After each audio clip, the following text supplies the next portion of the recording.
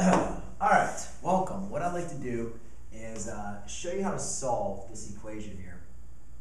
And the important thing you notice is we have a cosine of 2x and also cosine of x. So when solving a problem like this, what I'm going to have to use is use my double angle formula. So I notice I have cosine of 2x, so what I did was I previously wrote up my double angle formulas for cosine. And you can really use either one that any one that really kind of suits you the best. And so I'm going to kind of determine which one is going to work. Now, obviously, for if you have the sine, double angle sine, there's only one formula that we've been provided, so that's the one you're going to have to use. But for cosine, we can pick and choose which one we want to solve for. So, and I'm looking up here. Remember, when we're trying to solve for an equation, we want to get that.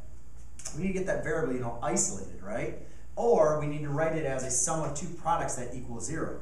So when I look up here to solve this problem, I can't isolate just one cosine. I have two separate cosines in here with my variable x.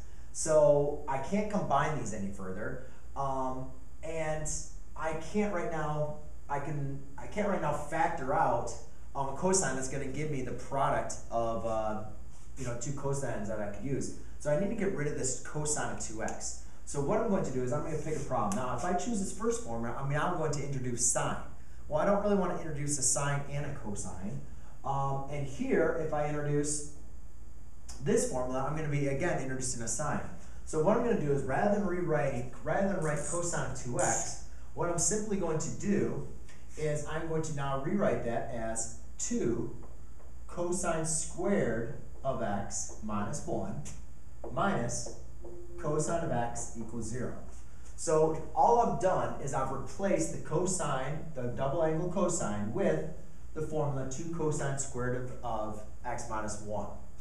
And again, the x and the u, those are just your variable for your angle, or your unknown angle. So now what I'm going to do is I'm going to rewrite this in kind of a standard form.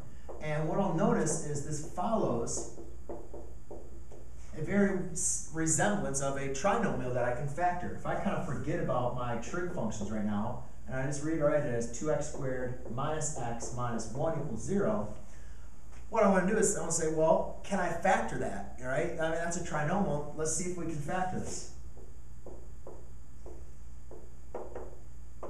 And what I'll notice is since my middle term is going to be negative, I'm going to want to subtract. I'm going to want to multiply my 2 times negative 1 plus 1. And then so what I notice is that factorable? Does that work? Yeah, it does. So what I can do is I can rewrite this as 2 cosine of x plus 1 times cosine of x minus 1 equals 0.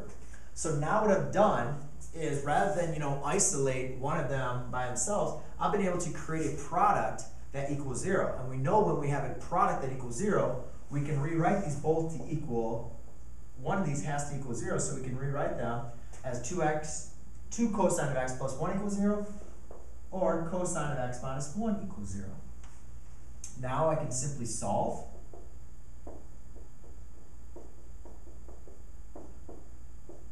And I get cosine of x equals negative 1/2. And here I add a 1 to the other side, and I get cosine of x equals positive 1. Now I need to take a look at my unit circle, and I believe I forgot to write in what the constraints. I believe the constraints of this problem are between 0 and 2 pi. So we're not going to be adding any simple answers here. So first of all, when does cosine equal 1? Remember, cosine is our x value. Well, if you look at our first point, that's going to be 1, 0. The angle at that point, since it is included with 0, is going to be x equals 0. So that's going to be our angle when cosine of x equals 1.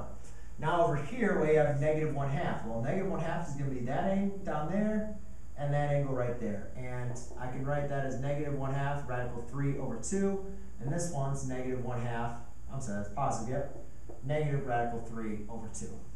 So those two angles where I have those points are going to be, x is going to be equal, let's see, 2 pi over 3 and 4 pi over 3. And ladies and gentlemen, that is how you solve when you have to do factoring factoring to solve your with the double angle formula as well. A lot of stuff, right? There you go. D'Angelo O'Berry, please report to the main office. D'Angelo O'Berry.